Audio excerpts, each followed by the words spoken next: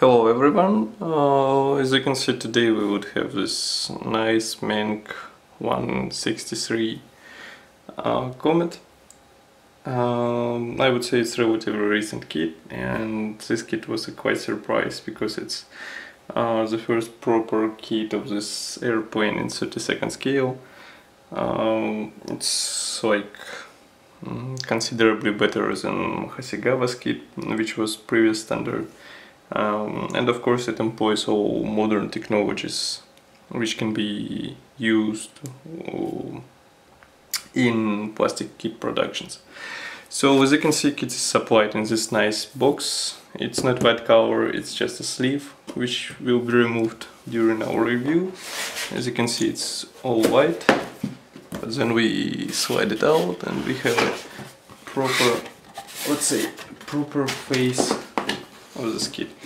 As you can see, now we see this interceptor with the American bomber on the back plane, and everything is mentioned here. It's precise presentation of cockpit interiors, weapon systems included, rocket engine provided with full detailing, ammunition, fuselage can be opened, and for example no cement would be needed to join them, just front and rear parts.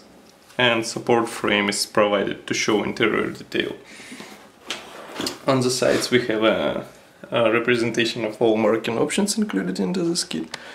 As you can see here we have this, it was the fighter which was caught by RAF forces and used for the evaluation.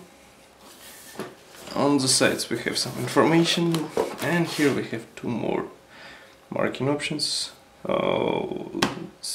Spurts fighter and also Brandis fighter. So this is pretty much all for today. For this, now let's open, not for today of course. So we open the kit. We have all those extras which would be used in upcoming build, and of course you would see detailed review soon as well. Okay. So we have a bunch of screws here. Let's check them one by one.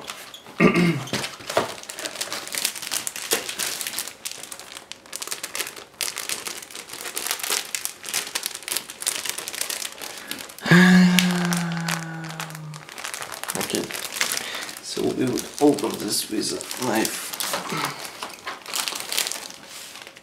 I forgot to take my scissors with me.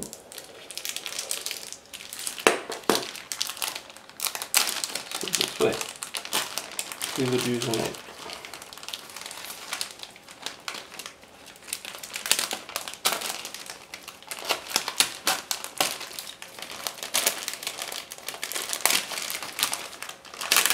Okay, so here we have a first screw which contains wing parts. As you can see, airplane itself would be quite big. I mean, it had huge wings and short fuselage, we all remember, but look on those wings, which are almost like my hand.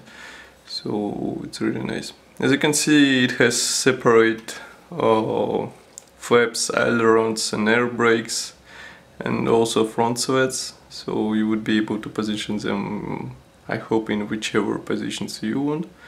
Mounting quality, as you can see, is quite good. Riveting is simulated here. I think, yeah, it's visible on the video as well. And on the inside, we don't see any detailing of the wheel wells because there are no wheel wells in this airplane. Attachment points, as you can see, are also quite thin, but for example,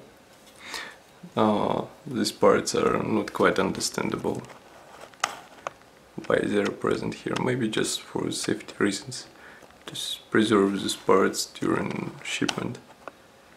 Anyway, quite nice molding quality. Let's move on. Next we have a sprue with fuselage parts.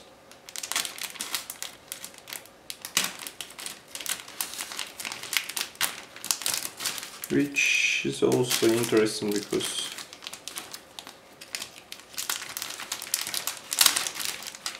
of the molding quality and because of the detailization, which is much better than physical escape, as I said before.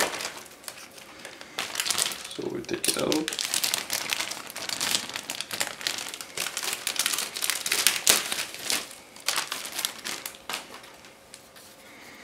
Here we have the fuselage parts.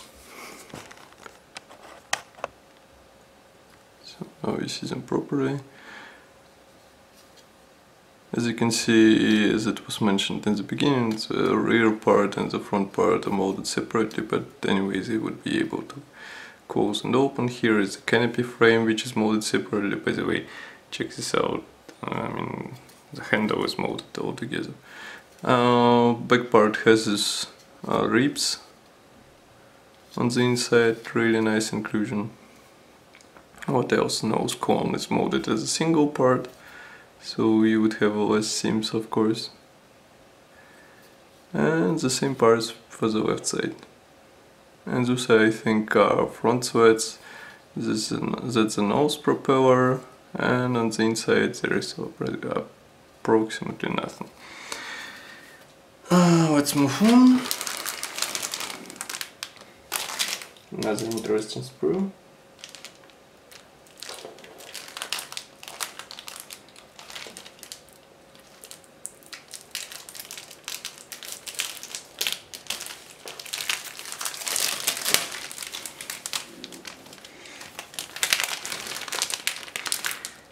This sprue would be interesting for us because it contains cockpit parts, engine parts, almost all small parts. Here you can see them all. I mean, molding quality is absolutely no doubt. It's excellent. No flash, no other possible damage from molding process. Plastic is thick, but I think it would be easy to manipulate it.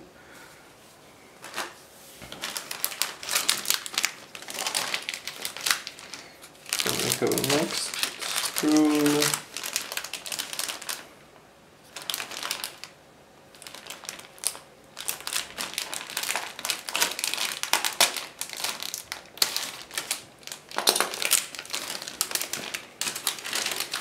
Okay, next sprue contains some cockpit parts, gun bay parts, as well as this special stand for the engine. Dashboard has this nicely molded dials, but also there is a special version of the dashboard which has plain surface. I think that would be used for the PE. Guns are molded, I don't know why, into house, as you can see, but at least gun barrels are molded as a single part. I mean, there is, let's say, nothing special in a good sense, because we have nothing to complain about. Just excellent part, and that's all. And there are two more sprues left.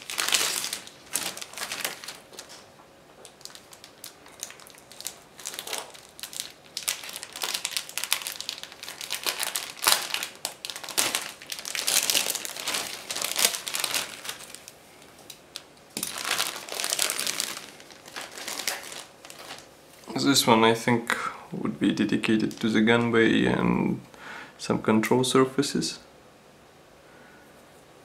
Also really nice detailization, even here are ribs are simulated. And nothing on the inside, nothing special I would say. There is one more sprue made from the black plastic, which would be used for the landing gear.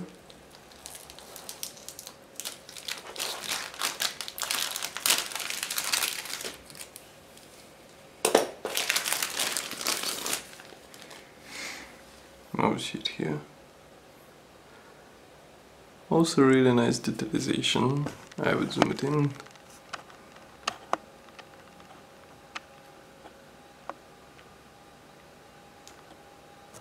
Yeah, now we see this part.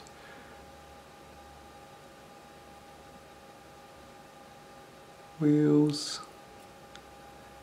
Everything is provided here.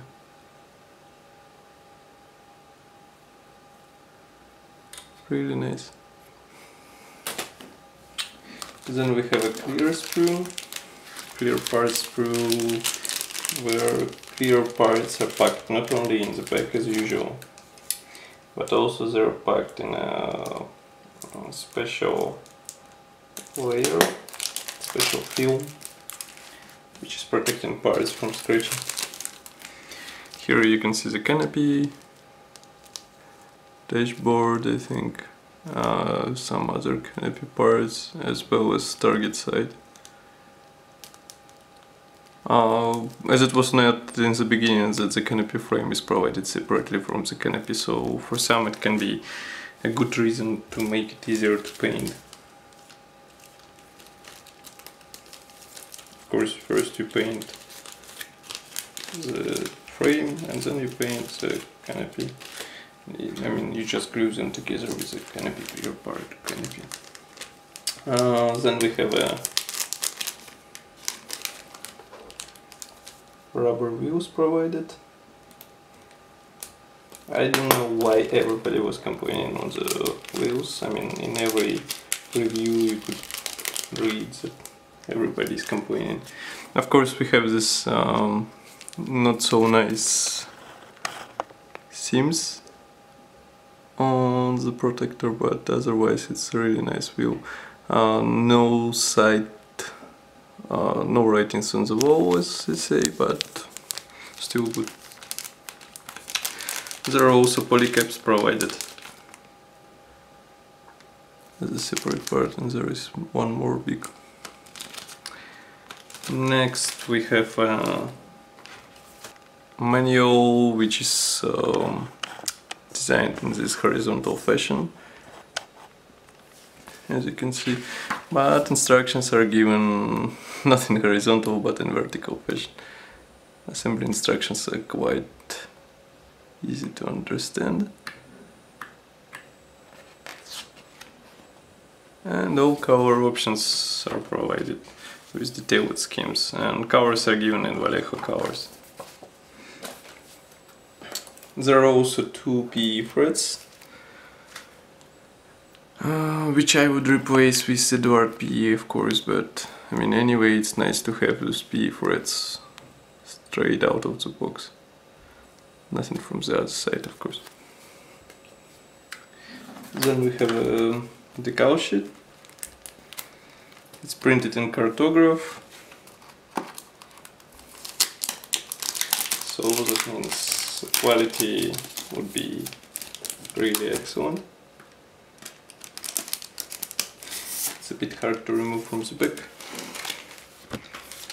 Then we have it here.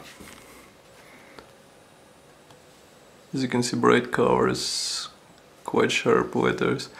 I don't know why there are not much of stencils. Maybe that was, let's say, main quality of the real prototype, but anyway, the quality of the printing is really good. I really like it. And that's pretty much all for today. I think there is nothing left. You saw those sets, those extra sets from Edward,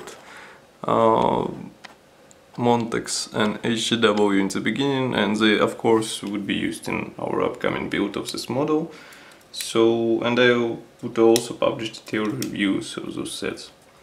Anyway, thank you for watching this particular review. Don't forget to subscribe to our channel to see more, and also use subscribe button on our Facebook group, because you would know all the news first. Thank you for watching and see you soon.